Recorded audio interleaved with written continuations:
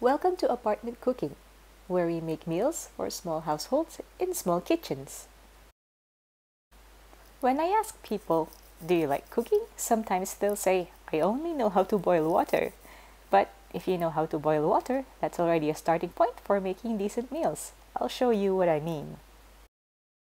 If you can boil water, then you can cook eggs. You can poach them, soft boil them, hard boil them, and then you can have meals like egg salads and egg sandwiches and so on, all from knowing how to boil eggs. Another thing you can cook in boiling water is a noodle soup. Don't just grab a pack of instant noodles and leave it at that. There are a variety of pastas and noodles out there, so experiment. Also, experiment with your soup flavors. Aside from the reliable soup stocks, why not try a miso paste or a laksa paste? Your local store might also have a chili oil or a sesame oil. These will give a new spin to your noodles.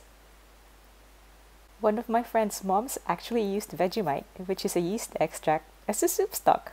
I've never tried using it myself, but if you have, please let me know in the comments below. I also like to add vegetables to my noodle soups for extra nutrition. Fresh or frozen vegetables both work great. And here we are, a tasty noodle soup with vegetables. You can throw in a boiled egg in there as well because you know how to boil eggs. Boiled water means that you can steam food. I'm using a metal steamer, but bamboo ones work just as well. Here I've got some fish, carrots, and cauliflower, but you can also steam chicken, tofu, corn, green beans, the list goes on.